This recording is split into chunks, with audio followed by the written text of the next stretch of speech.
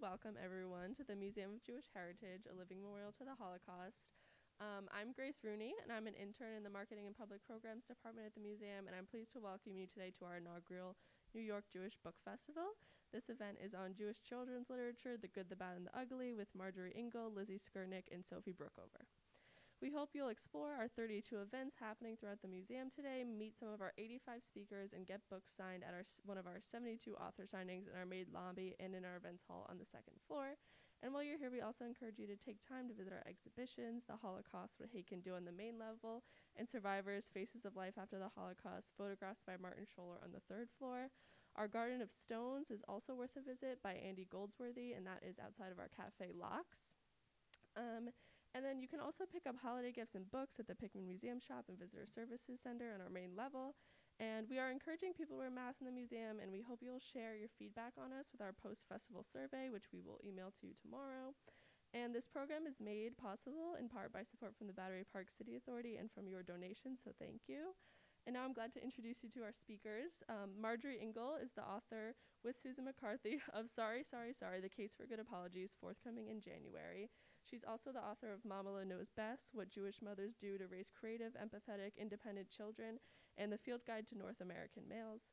A former columnist for both Tablet Magazine and Forward, she is the co-creator of the apology watchdog site sorrywatch.com and a frequent contributor to the New York Times Book Review. She's also written for New York Magazine, Town and Country, Ms., Glamour, Self, Elle, and Sassy. Lizzie Skurnick's most recent work is Pretty Bitches, on being called angry, bossy, frumpy, feisty, and all the other words that are used to undermine women. She is the author of That Should Be a Word, a much-needed lexicon for the modern era of shelf discovery, teen classics we'll never stop reading.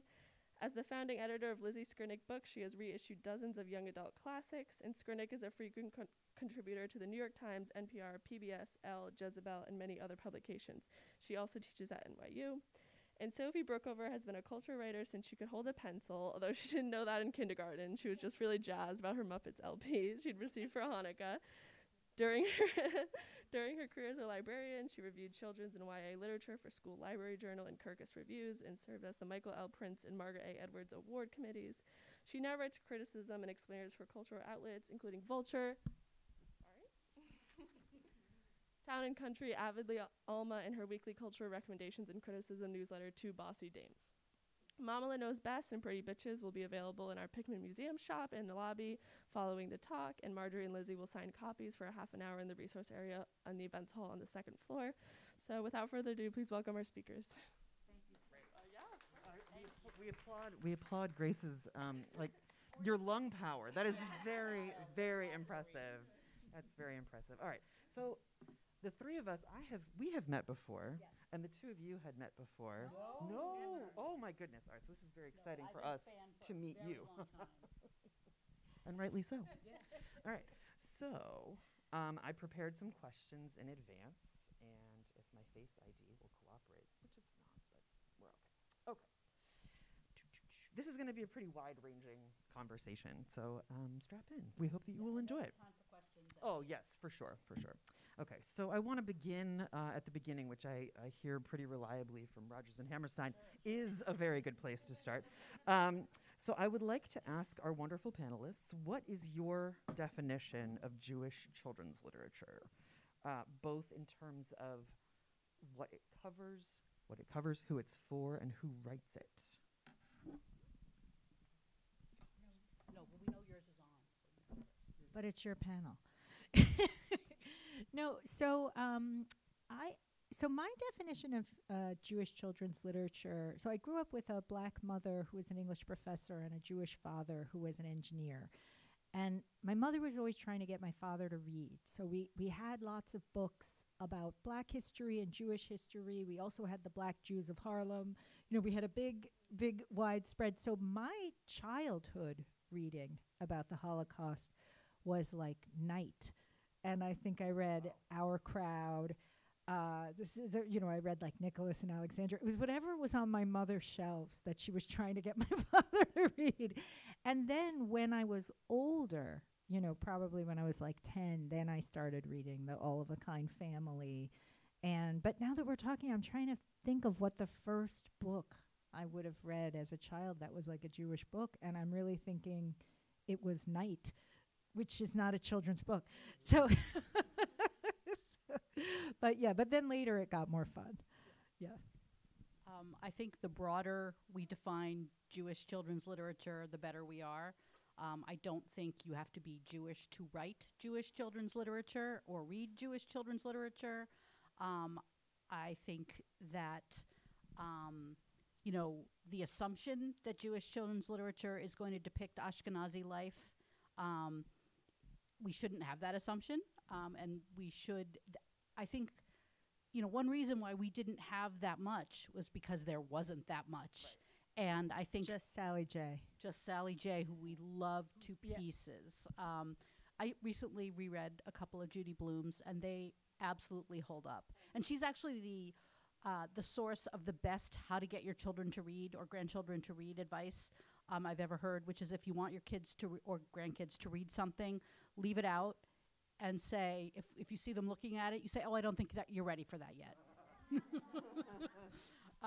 But that's how I got to read Wifey, and I really shouldn't have read Wifey. Probably. You know what? So my mom is here, and I read at the Putnoy's house party. I found a copy of Forever when I was 9, and I was reading it in a corner, and a couple of people came up to my mom, was like, do you see what she's reading? And my mom was like, if she has questions, she'll ask me. And that's good parenting. Yeah, the way to do it.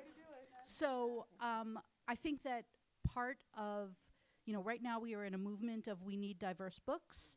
And we have been fortunate that I think it took a little while, but Jews have been included in this movement. And people are looking for more Jewish stories and not just for Jewish audiences. And are coming to Jewishness and the notion of Jewish books with some of us have been pleading for this for 15 years, is give us more kinds of stories. And go for it. So I was on the Sidney Taylor Committee, which chooses the best children's books of the year, and I've been on the New York Times Best Illustrated Books Committee. And this is a list from, if you want to know what's happening in the world of Jewish children's and YA literature, you have to read the Sidney Taylor Schmooze, which is a blog by three former chairs of the Sidney Taylor Committee who are all super smart. Susan Cassell, Heidi Rabinowitz, and Chava Pinchuk. And this is what they said. We want more Jewish books for youth in the following categories: diversity and intersectionality in everything, LGBTQ plus themes, especially below YA level, neurodiversity of all types, graphic novels. We cannot emphasize this enough. This is the #1 request from our library patrons. Fantasy, which I would argue has had a humongous renaissance, or not renaissance because it didn't exist before. There's been a real blossoming of Jewish fantasy, and I would say the last 5 years. But they say, please branch out from Dybbuk's and Golems. Comedy, please, lots more comedy. What else do they have? Books on Jewish holidays other than Hanukkah. Books set in a wider variety of locations in North America and in the rest of the world. Books about Sephardic Jews and Mizrahi Jews and their traditions. Representation from all streams of Judaism. And I think that we are seeing a more representation of completely unaffiliated Jewish kids in Kidlit and Orthodox kids in Kidlit. And there's a middle ground in there that it would be fun to see more of. Interfaith representation, given how many interfaith families there are. Books about Jewish music, theater, and art. Immigration stories not centered around Ellis Island or the Holocaust. Nonfiction about Israel. Contemporary settings. And I like the last thing. Biographies of Jewish people, especially women we haven't heard about before. Enough already with the biographies on Anne Frank, Ruth Bader Ginsburg, Albert Einstein, Hank Greenberg, and Harry Houdini. And then somebody added, and Marc Chagall. So, lots more there. That is a significant wish list. Did you have something to add to this point? I think you do. No, I don't. It was just that I remembered the other book I read as a child were just the Tales of Helm with my mother and Isaac Bashevis singer. She was a real classicist as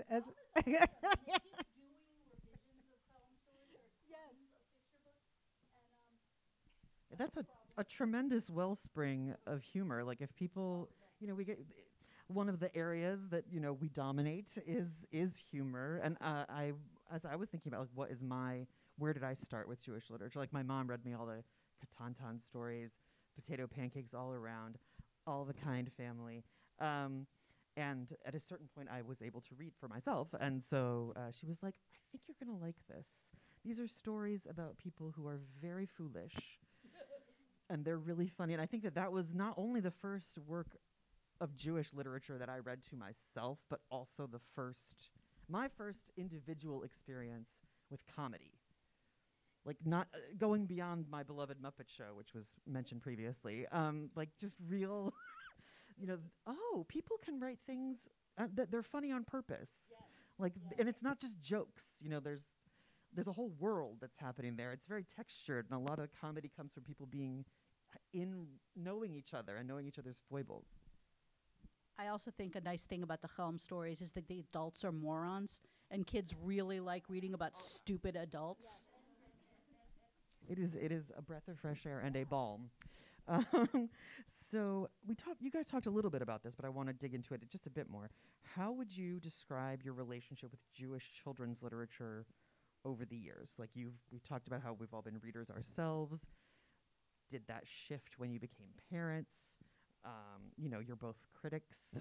How have those different phases of your life affected your relationship to Jewish literature? I'm starting. I would say, let's see. So I grew up, I don't know how many people read a lot of Norma Klein. So they don't read her anymore.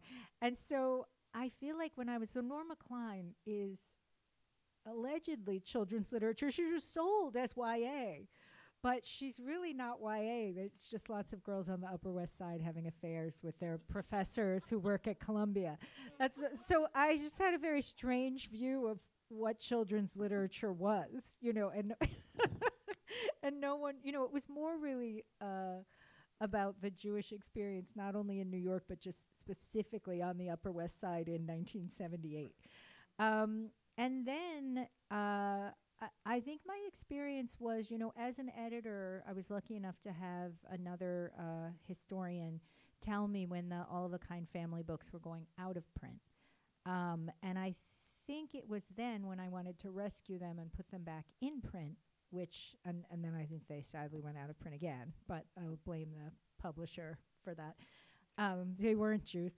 And so I think my experience there was with such a tactile sense of Jewishness because, my grandmother was from Ukraine. She, bought rye bread. She lived in the Bronx.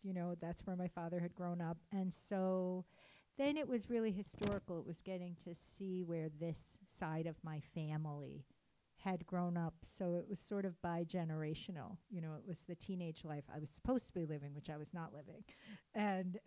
But the life my grandmother had lived, which was really great to see. I too grew up with Katantan.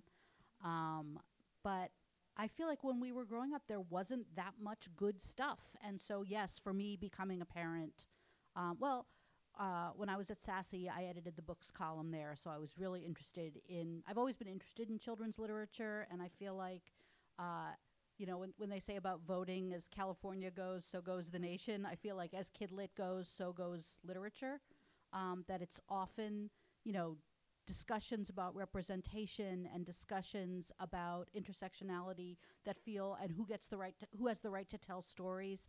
I feel like those are sort of thriving in the adult sphere now, but people were talking about that in Kid Lit years ago. Just to go back to what Lizzie said about All of a Kind family, and Sophie too, is there's a reason why that is like the text for anybody who loves Jewish. That's like middle grade.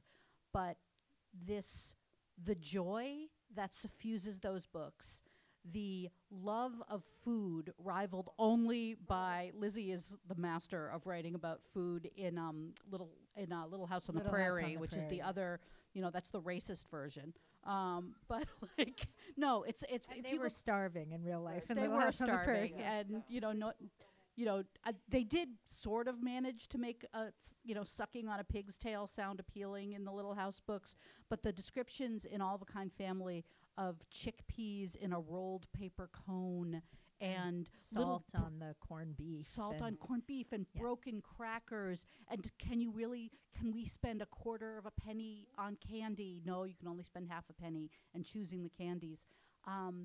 They are so visceral, and the love and conflict of families is in there, and I think that there was and don't forget the is it Henny who won't eat? It's Sarah. Sarah. There's really a whole chapter about a girl who won't finish her dinner. Yeah. And because the family is very poor, the father insists that she finish it, right? And she can't. Sits there for 2 days, not getting fed anything else. Yes, and then takes a bite and chokes and cries and everybody, But so there was even really, there was happy food, but there was also sort of the way food functions in families, the deep experience, emotional experience of food. Yeah. And, I think that was important. And that's too. one of the few things you have control of as a child, so I think it's particularly fun to read about food. Oh, sorry. We're going to talk about, the title of the session is The Good, the Bad, the Ugly.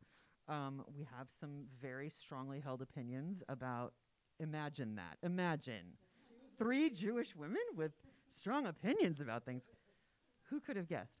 We have some really strong opinions about some trends, just like decades-long trends in Jewish children's literature that we are sick to death of.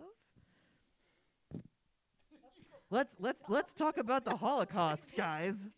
No, well, a trend I was tired of, even when I was an adolescent, became really fashionable to have a child befriend a former Nazi that they didn't know was a Nazi.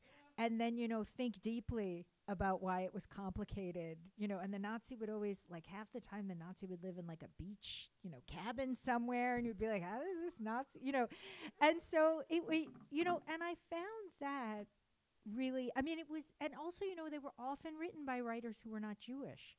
And I think almost only written by writers who are not Jewish, except in the case of Summer of My German Soldier, which is a true story. Which is about a Jewish girl who befriends a prisoner of war, who then helps her with her abusive father. But that was a true story, so it was different. And I think I really disliked those because it seemed like these non-Jewish authors were really mostly interested in sort of mediating the experience of why someone might be a Nazi. Which is terrible. Let's talk about the complicated things that made this person a Nazi, which is not really the only way you can learn about the Holocaust. And the Holocaust is not the only part of being a Jew, And so Emmy Kerr, who is I love her, but when she wrote Gentle Hands, it's about somebody who befriends somebody who may or may not be a Nazi. Fascinating. And so I would say that was and I think Lois Lowry wrote one too. Am I crazy? No, maybe not. Oh, no, not Number the Stars. No, not Number the Stars. I'm sorry, Lois. But so, yeah, I don't remember who the other person was. But yeah, that was my least. Who was it? Yes. Yeah, maybe that's the worst. What it is. The worst. Yes. So The Boy in the Striped Pajamas, which I keep meaning to tweet at the Jewish Museum, which has it in the gift shop. That should not. Yeah. Well, it's Has something burbled up just now? What's happening now? Because that book is over 10 years old. We can save it. We can get back to that in the Q&A. So I think there is a trend also in both YA and an adult romance for romances between Jews in concentration camps and Nazis. And a lot of them, both from the YA and romance novel camp, are coming from inspirational Christian places. and from a Jewish perspective, super duper problematic. I also think there's a risk with Holocaust literature of the Holocaust serving as a way to edify and, to make a current, it's a tool to make a modern day teenager appreciate being Jewish and appreciate how good they have it in a way that I find kind of cynical and trivializing of the Holocaust. That I feel like if you're going to write a Holocaust book, it shouldn't just be a setting. It has to be about the Holocaust. And there are, I maintain that there are too many Holocaust books for children being published by, it's actually interesting, Jewish publishers tend to steer, Jewish children's book publishers, Carbon, Apples and Honey, tend to steer clear of them. And they are really thoughtful about why. Because for middle grade and younger, I think you should think really hard about whether you want to tell a Holocaust story and how. But non-Jewish publishers are publishing these gorgeous picture books, beautiful, like high quality production values, 8 gazillion Anne Frank books. And this is a girl who wanted to be a writer and wanted to tell her own story. And I feel like we should do her the courtesy of reading her words rather than having it be some like sweet inspirational thing that immediately goes to, I still believe that that people are good at heart. Yeah, I think that the books that you were describing and the books that you were describing just now, it's not inherently a problem for non-Jewish authors to write about Jewish stuff. Like it, Particularly Jewish suffering. yes. Like, I mean, well, no, I think that is inherently, that to me, that is inherently problematic. But in overall, do you know what I, like, It's the highest stakes issue. It's like try a smaller. yeah, Start small. Yeah. I definitely want the stakes to be small. Go But back to the Cracker Barrel. right, right, exactly. I think to me, part of the problem with books like that is that when they are specifically written in this sort of like romance inspirational, which is of course code for Christian, there's a fundamental difference in our cultures of atonement and forgiveness. Judaism is, we do it a very particular way. And we all argue about what's good enough and what's not, but at the end of the day, we all have, I think, in general, a shared understanding of what atonement actually is and the responsibility of the person doing the atoning. Like, they have to be very active. And the person who the wronged party, they do not have to forgive you. Forgiveness is not required. And the thing is that I think it is in Christianity, it is required. Oh boy, I'm very excited to read it. Like, it is expected. It's required in a particular Christian worldview. And I think to me, that's the heart of what's wrong. They just don't understand this very fundamental aspect of Jewish identity. Which is that we're aggrieved. And I maintain the right to stay aggrieved if I want. I would like to ask, we talked about books that you obviously feel very warmly towards. Like, we're all on the same page about the All of the Crime Family books. But you were talking about other ones that you read in your youth. And I would like to talk about like your favorites of all time. Like, what's a book in or out of print that you would encourage everybody in this room to seek out?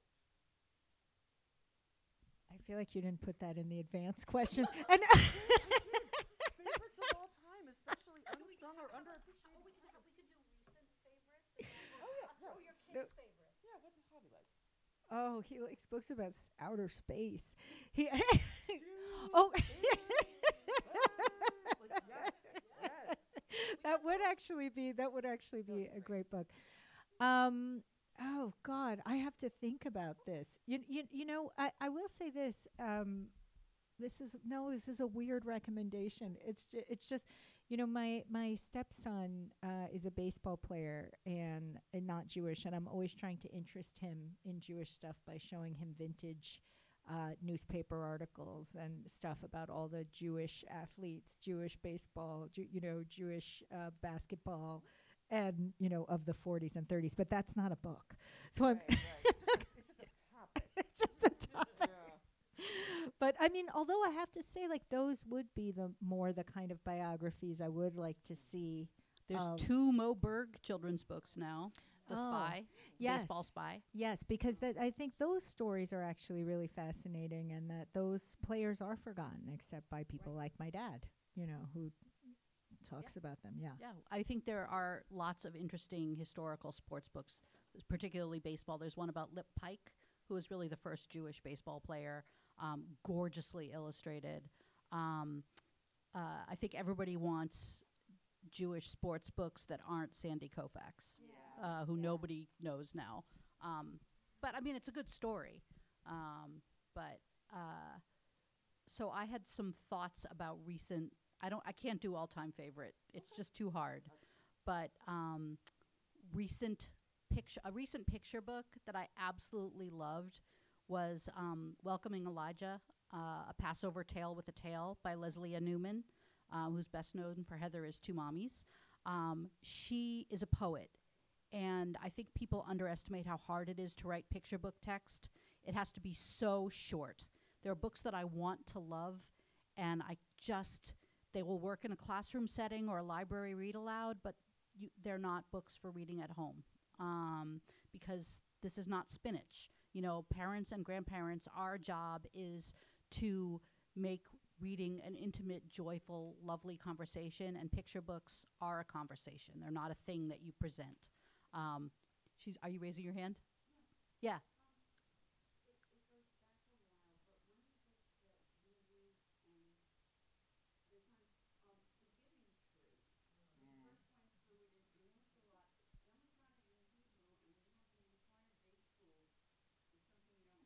There's a lot I don't like. We're not fans. My mother wouldn't let me read that book. She found it so horrible. Yeah.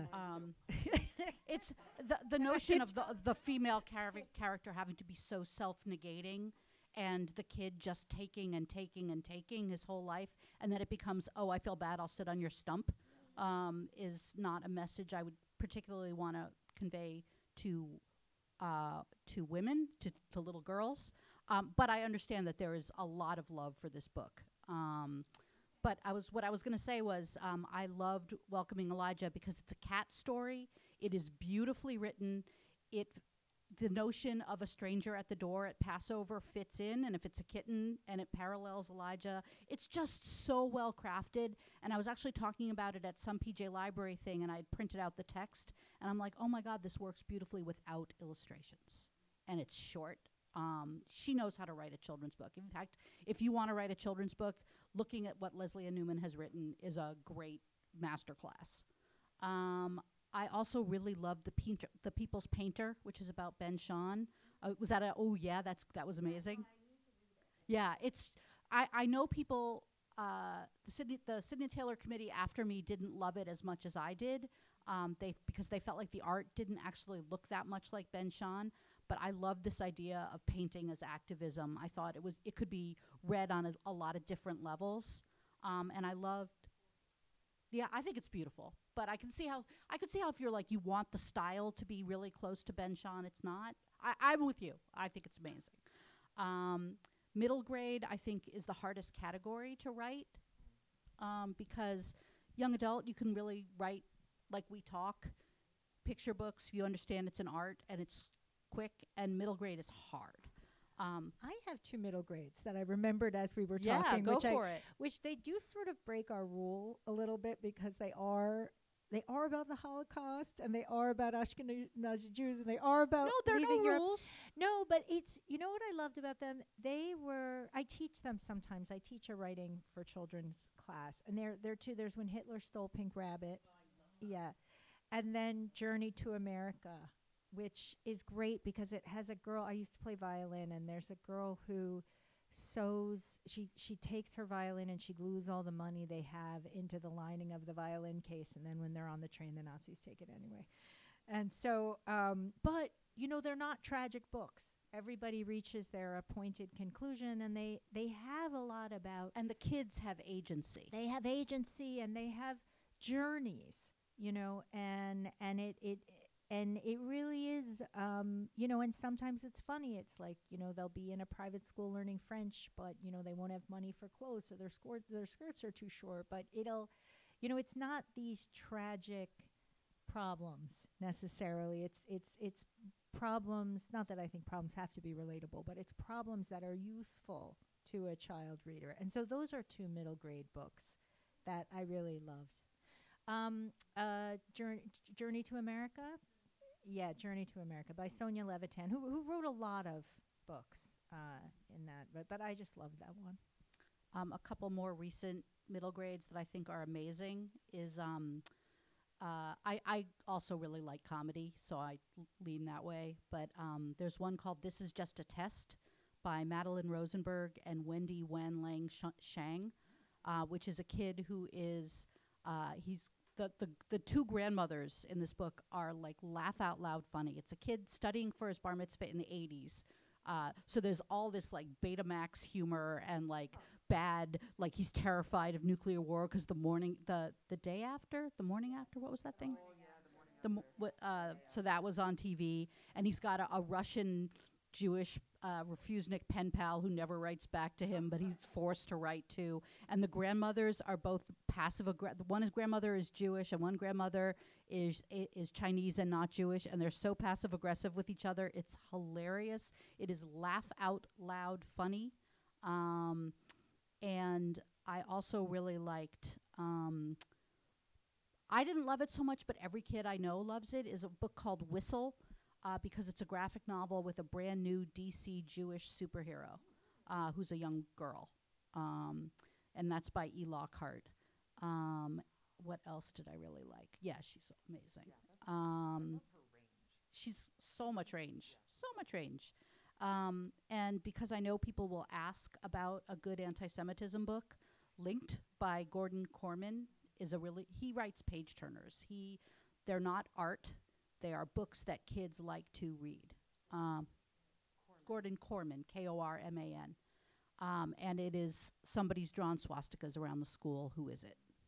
And that's great. And for YA, I think it will become one of my all-time favorites, even though it's only about 3 years old, Dancing at the Pity Party. Do you guys know it? No. It's a memoir by a girl whose mom, a young woman whose mom died when she was in college, but it's written, it's very accessible, adorable illustration. And even though it's sad about the mom dying, she gets so much comfort from Shiva, from Jewish traditions. And the illustrations are so good, and it's so funny, and you want to hug her. And again, everybody I know has loved it. Another one that I really, really love is Sick Kids in Love by Hannah Moskowitz, because it's another one that deals with serious issues, but is really funny, and Jewishness is not a problem. It's a source of comfort. And one kid knows nothing, and one kid is Jewishly identified. You also don't see a lot of romances between two Jewish characters, so it's kind of nice to see that. And again, it's just beautifully written. I wanted to ask about, since we've been talking about, wonderful books, crummy books. Well, first of all, like, for you, what was a turning point where you were able to read a Jewish book thinking, okay, great, like I'm going to be seeing myself reflected in these pages. I'm going to learn something about my ancestry and my culture. And instead you're reading it and thinking, oh my God, this is garbage.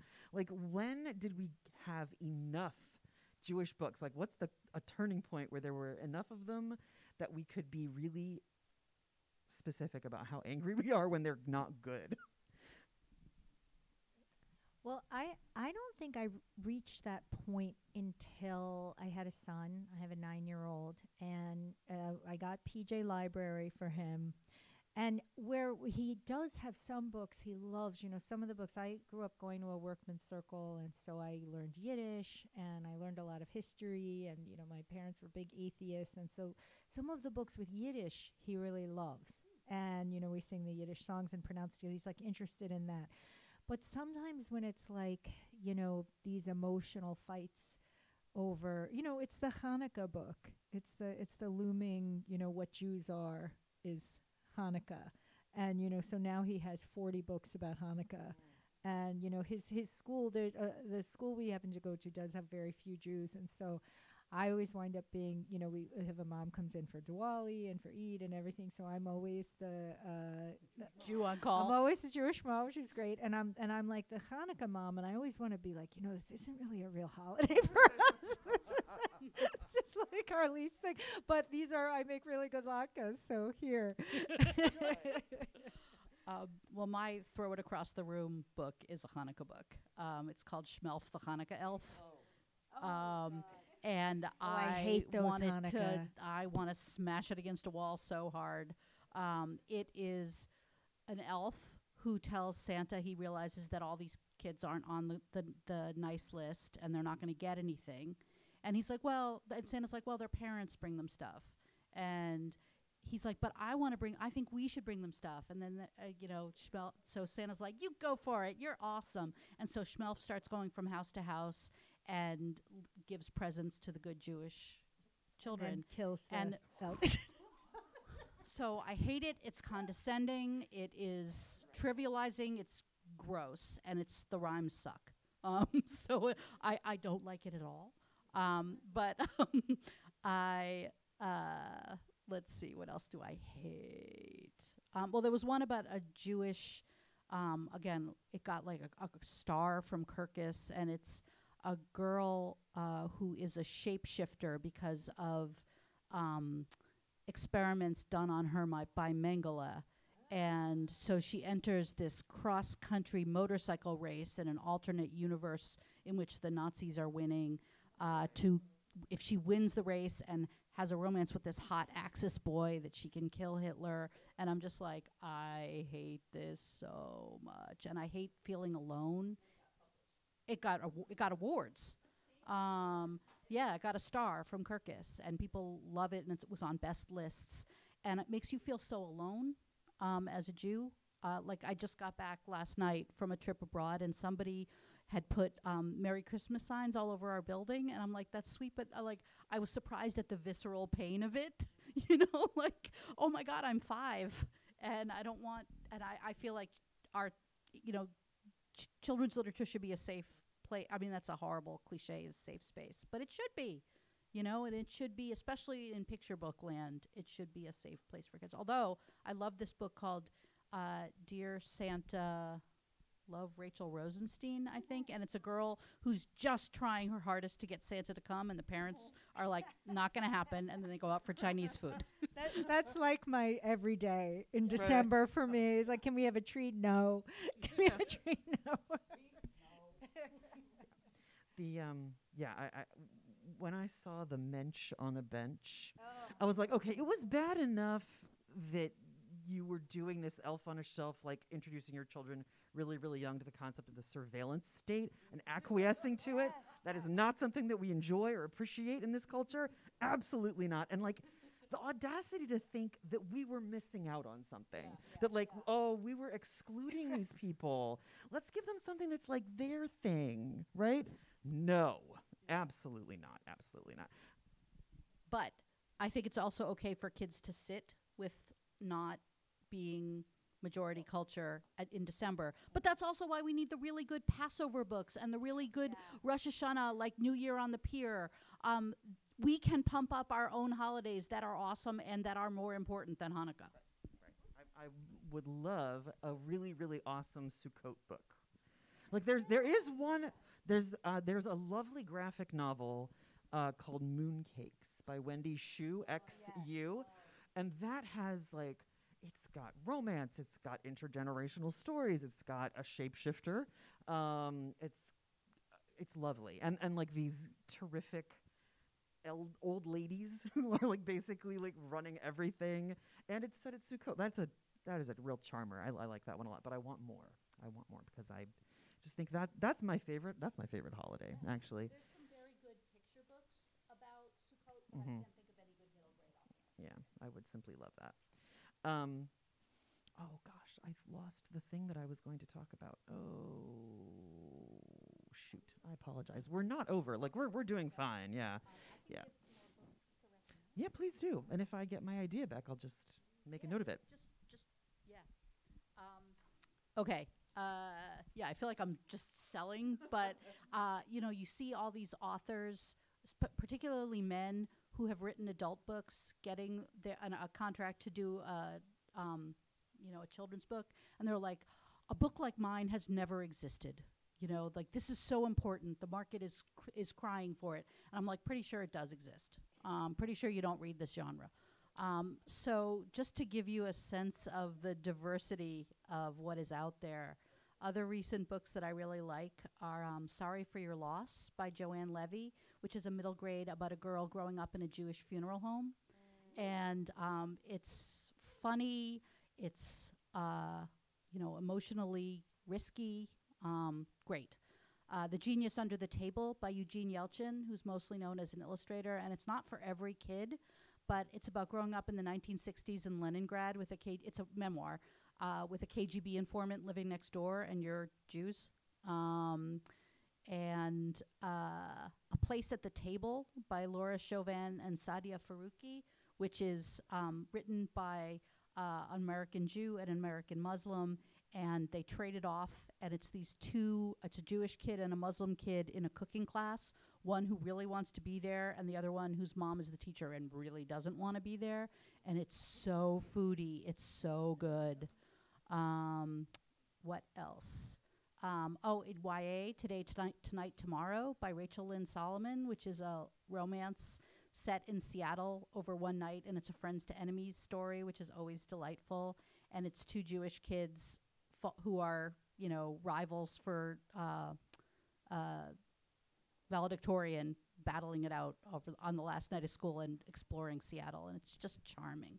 And I also really like The New Queer Conscience by Adam Eli, which is tiny. It's this series of books called Pocket Change Collective, and they just make such a good gift because they're just lusciously designed little tiny books. And his is about how queerness and Jewishness and activism all work together for him. They're all written by young people. They all have delightful covers, and they're all first person. So if you had a handful of these to give to a kid, that would be a really nice graduation present. I'm really glad that you mentioned that book, because when I was texting with my 17-year-old, who from birth until age 5 grew up in an almost exclusively Jewish social and educational milieu, right? Had absolutely no idea that we were part of any kind of minority.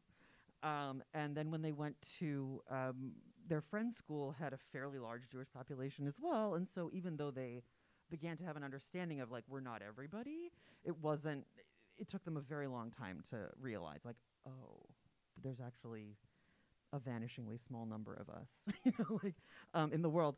So I was asking them, like, what are there any books that really shaped your Jewish identity? In knowing now that we're in a small minority. And what they said was, I'm sorry, what was the name of that book? The Jewish Conscience? The New Queer Conscience. Being Jewish and queer, they were like, oh, like these go together. This is not an oil and water situation. This is let's blend everything together, and it becomes more rich and interesting. So, and of course, like a true child of a librarian, they were like, I got a galley of it at Midwinter 2020. I'm like, I said, yes, you did. That's what you did. I love it. Yeah. Did you have? No, it just, all those books were making me think of books that form my identity. For those of you who don't know me, which is all of you, a lot of what I wrote about with children's books is also reading the adult books on your parents' shelves, which I think is a very important children's reading. So I feel like Marjorie Morningstar really had a big so don't neglect those. I would say don't neglect just leaving the grown-up books around. I think those are terrific. Yeah, I mean, I had an experience with I think one of my parents was reading Davita's Harp by Chaim Potok, who, because this is such a tiny little world and Philadelphia is the largest small town in America, we wound up, his daughter attended our congregation. And I read that. And no, not Nama, but this was a very long time ago. So Oh, so like I think my dad was reading it, and I read it, and I know that a lot of it went over my head. Spanish Civil War. My only connection to that was Guernica. Like I know what that is, but this whole other political thing, no. And then I went on to read My Name is Asher Lev, which I was obsessed with that book. That is not a YA book, but it was a core young adult text for me. And I don't know, this is a thing that hasn't come up very much lately, but when Lin-Manuel Miranda was doing like the first sort of big wave of publicity for Hamilton, he mentioned in several interviews that he had optioned My Name is Asher Lev, that he had been wanting to write something, to do some type of adaptation for so long. And I was like, oh my God, I need to talk to this man about this. Like, that's a very important thing for him to do. So I guess we've talked a little bit about criteria, or like we've sort of alluded to things that we know are really, really good and worth finding. But like, let's pretend that we are talking to like some caring and interested adults who are going to bookstores thinking about gifts for the children in their lives, and they are just sort of feeling a little overwhelmed. Like, is there sort of like a cheat sheet that we could give them when you're looking at these books and thinking, okay, it's got this, that, the other thing, or it's got 2 out of the 3 criteria, this one's going to be a good one? You have people who have done this work for you.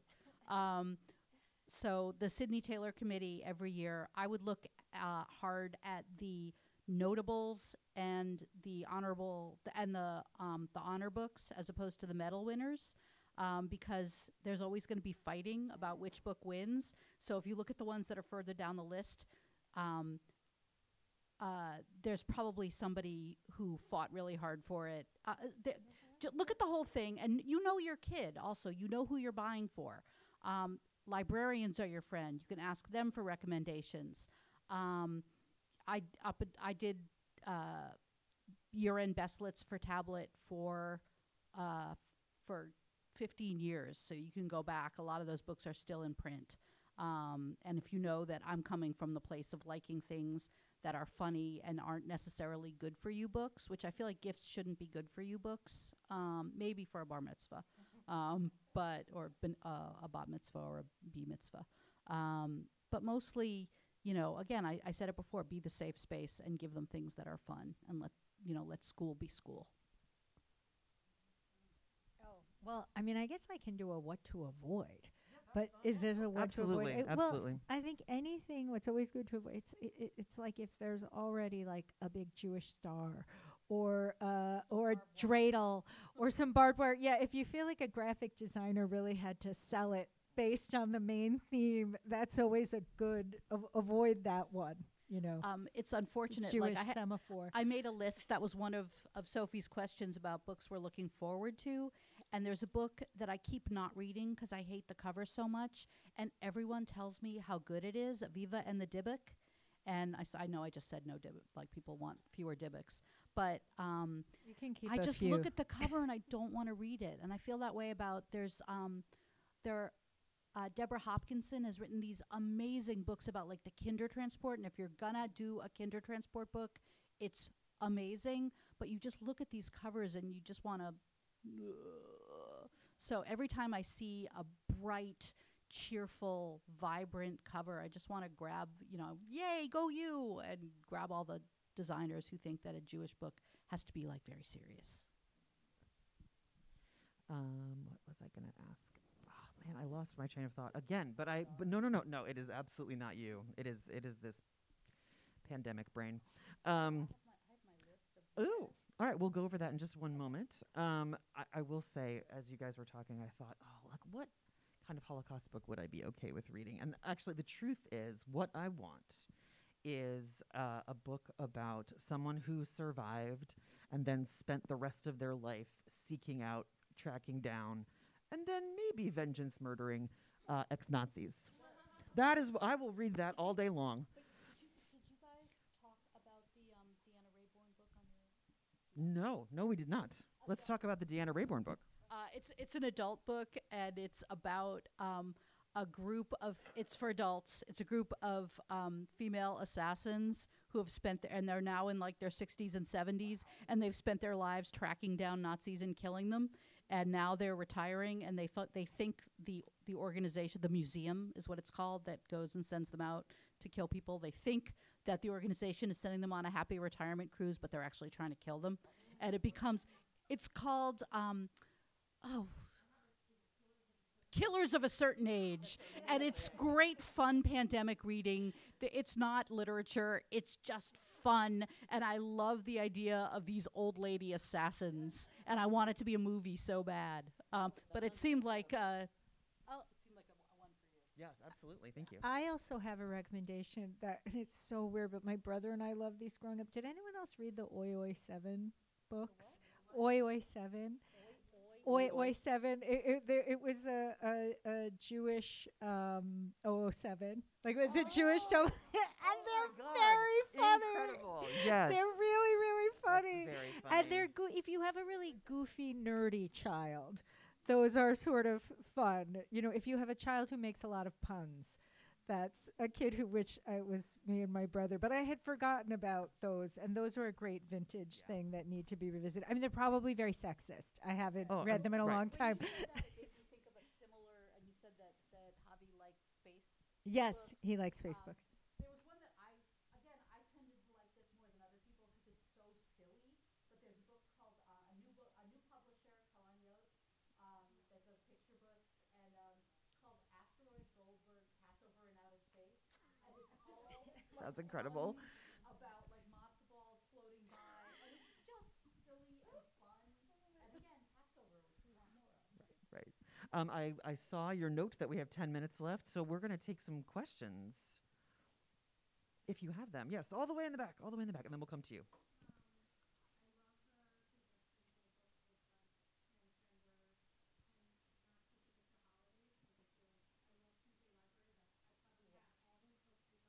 Right.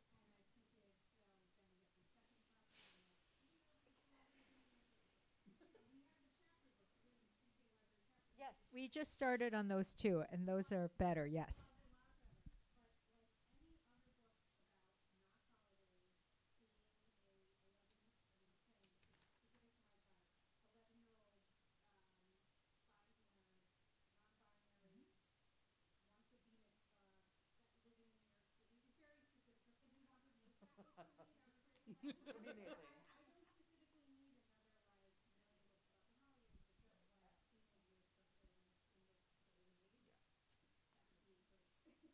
I agree with you.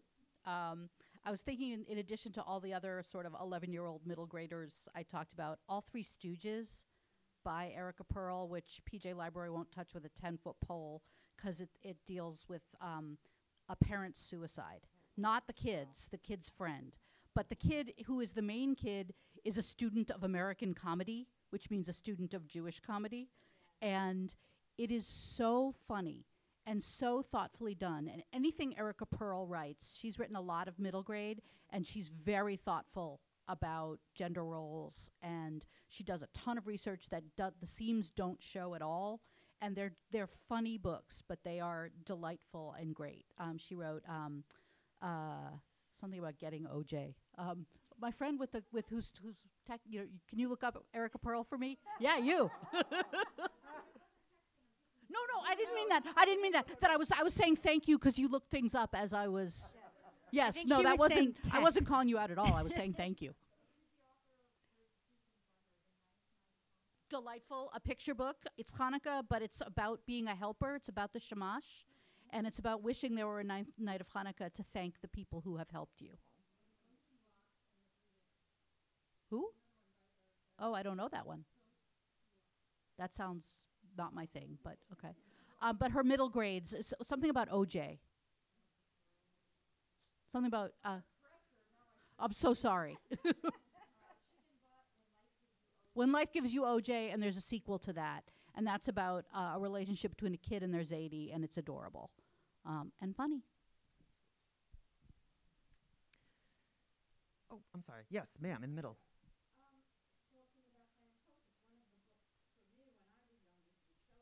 Oh, yeah.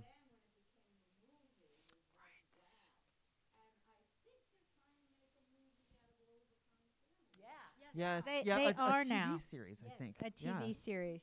Yeah, for Disney Plus, I think. I- Yeah, no. I have to tell you, they might get it wrong. That's generally what happens.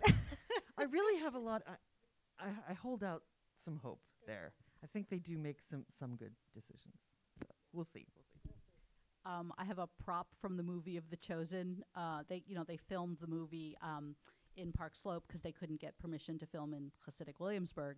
And my brother somehow got a hold of this absolutely giant fake wooden Taylor sign that looks like it's from, the 1900s, but it was from 1980 when they made the movie, and it has total, this, Mendel, the Taylor sign all in Yiddish is pride of place in my house. We have time for, I think, 2 more questions. I think yes, up front.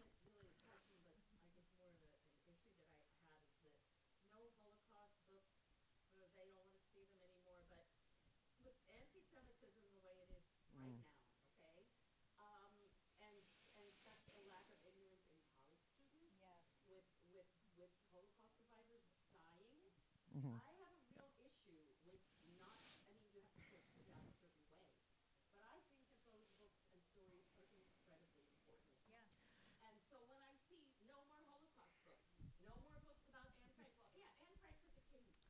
That's not what I'm saying. I'm saying read Anne Frank. Don't give me picture books about Anne Frank.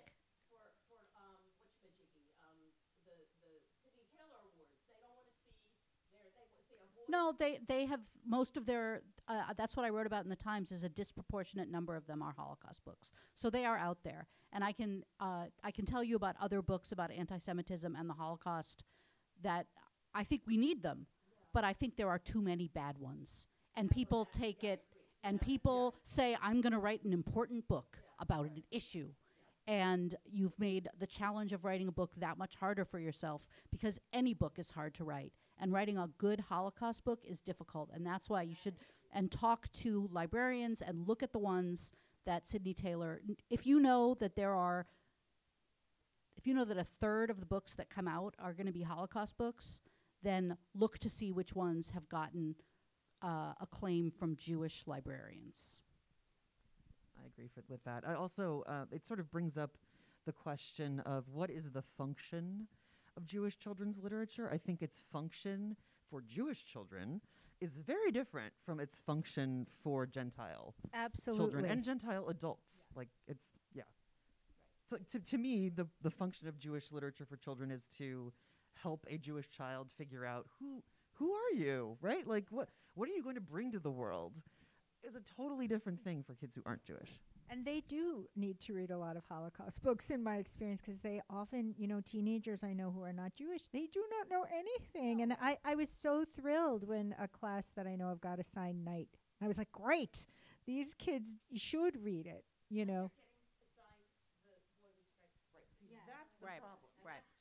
Right. So White Bird is a graphic novel that recently won Sidney Taylor, I think it won the medal. Terrific. Really thoughtful. Not a Jewish author. But we didn't live through the Holocaust either. And I think if someone does the work, they can write a Holocaust book. You don't have to be Jewish to write a Holocaust book. But you have to be really thoughtful and talk to a lot of Jews and talk to a lot of experts. And this is another one that she did the work. There's another one called The Assignment by Liza Weimer that people really like, which is about how do you teach this, and what happens when you teach it badly. It's very thoughtful. They are out there, and I encourage you to dig in. I think the Holocaust Museum has a list on its site about what a book should do, a Holocaust book should and shouldn't be, and don't romanticize history by overemphasizing heroic tales or the worst aspects of human nature, but don't make it sound as if there are too many many heroic Gentile rescuers as there were villains either. Contextualize history, make responsible methodological choices, be really careful about graphic material. I mean, we grew up on those film strips, and photographs, and that is not a way that is not pedagogically sound. Try to select images and texts that do not exploit the student's emotional vulnerability. So I think they're going to be publishing a new, the titles on their website are just so old, and I think they're going to be publishing a newer list pretty soon. I think we are at time. If you're inclined to stay for one more question, we could probably do one more. Yes, in the back.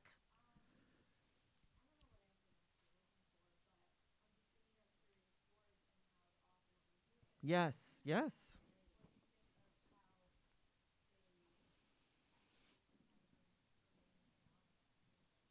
Yeah. The Journey That Saved Curious George, about that, which is so good. It's really great. There's a children's one and there's an adult one. Sorry, what was the title again? The Journey That Saved Curious George. Right, so it's very well done. Great. Good to know. All right, well, thank you, everybody who came. We really appreciate that. And thank you to Lizzie and Thank you. Marjorie. Thank you. My pleasure.